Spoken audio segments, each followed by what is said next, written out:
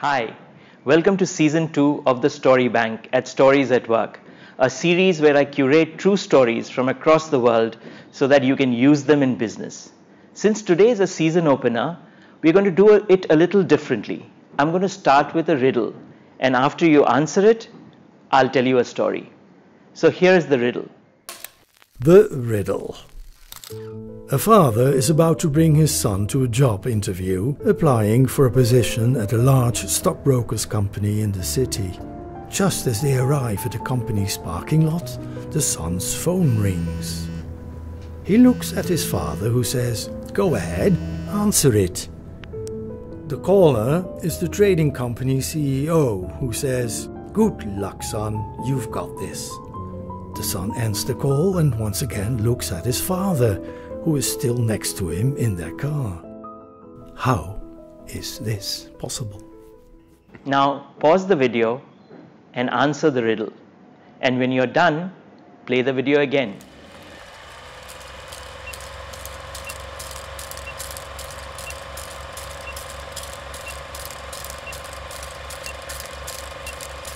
He gets a call from the CEO, but it says, "Good luck, son." But he was next to him. So it's not the father.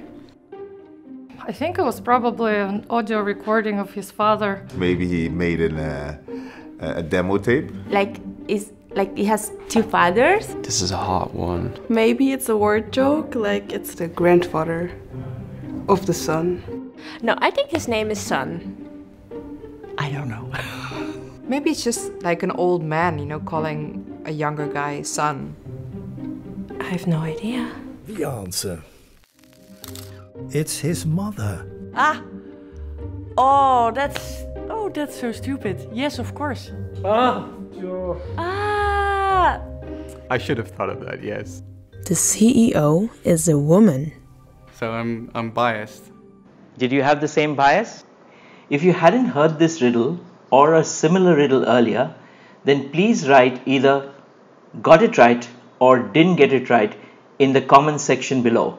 But please don't give away the answer for people who see this video after you. Well, now let me tell you the story.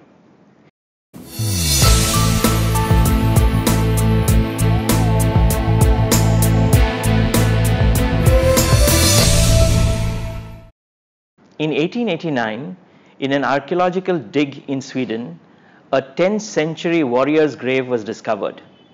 It had all the accoutrements of a professional soldier, a Viking professional soldier. It had long swords, short swords, knives, bows, arrows, spear, shield. In the same grave was also the remains of two horses, a stallion to charge into battle and a pack horse. Now during this dig, one of the team members said, this skeleton, I think it's of a woman. But they said, no, it's a Viking warrior, so it's not a woman. This is 1889. Then about 80 years later, in about 1970, there was a group of scientists who did a bone analysis, an osteo-analysis of the skeleton, and they thought that the evidence was pretty strong that this was a woman. But again, the experts said, no. Those stories out of the folklore in Scandinavia of a shield maiden or a female warrior is really a myth. Then in 2017, a DNA analysis conclusively proved that this was a female warrior. But that didn't stop groups of people saying, no, that's not right. One group said, she had inherited all those things from her husband, the warrior, and then she was buried with all his stuff. Surprisingly, none of her stuff seems to be in the grave. So there is no evidence for this theory. Another group thought that she was buried along with her husband and all the stuff, and before the 1889 archaeological dig, someone removed the remains of the husband. Again, no evidence of that.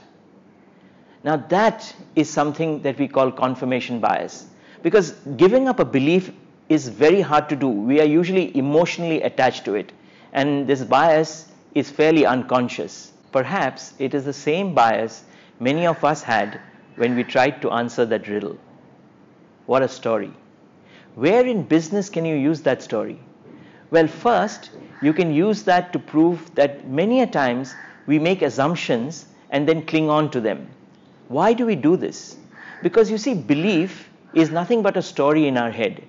And it is difficult to dislodge a story with data. You can only replace it with a more powerful story. I call it an influence story. You can check out a video on YouTube on our channel, the Storyworks channel, later on the same subject. The second place that you can use this story is to say that we need to figure out when we have some information, whether it's a data or is it an assumption.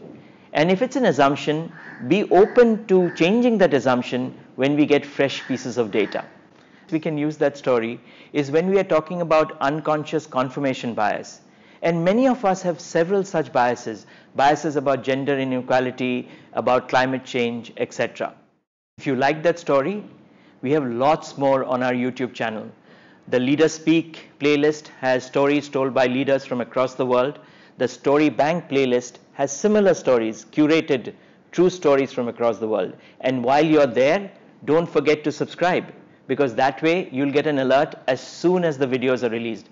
And we release 2 videos every week. Thanks for watching. See you next week. Take care and stay safe.